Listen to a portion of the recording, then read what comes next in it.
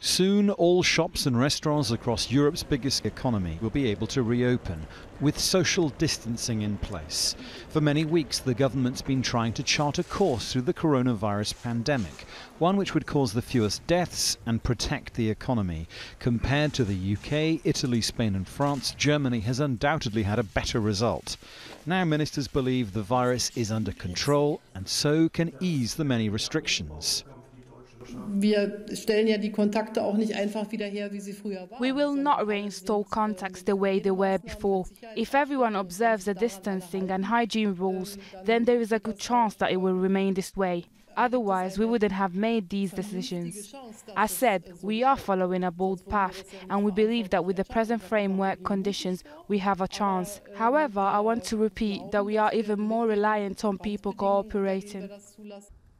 Underlying this decision is the clear fear among the political elite about the damage coronavirus has already caused this economy and what it might go on to do, which explains why they're so keen to relax restrictions wherever possible.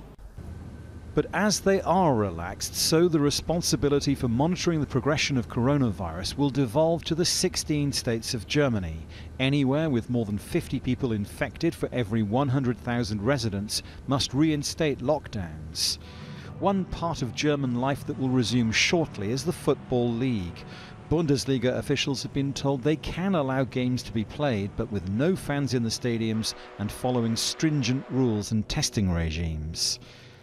One sector where uncertainty remains is aviation.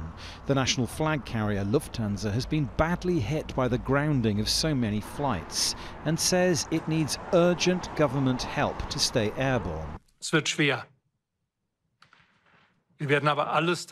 We have difficult times ahead of us, but we will do everything in our power to reach the goals we have set ourselves. Those goals are the survival of Lufthansa and restarting the company.